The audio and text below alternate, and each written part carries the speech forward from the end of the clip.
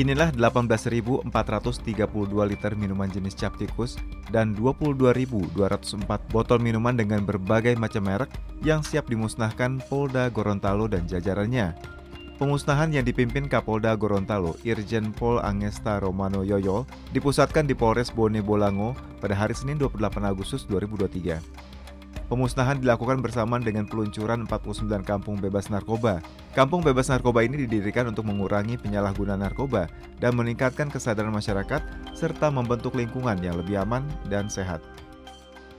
Saya mohon kiranya bapak-bapak, tokoh masyarakat, alim ulama, dan rekan-rekan semuanya, mari kita bekerja sama. Tujuannya hanya satu, bagaimana Gorontalo ini maju ke depan. Jadi saya rasa tidak sulit kalau kita sama-sama mencanangkan daerah kita anti narkoba. Kalau kita sadari itu, pasti kita berbuat baik. Sekali lagi, mohon doanya,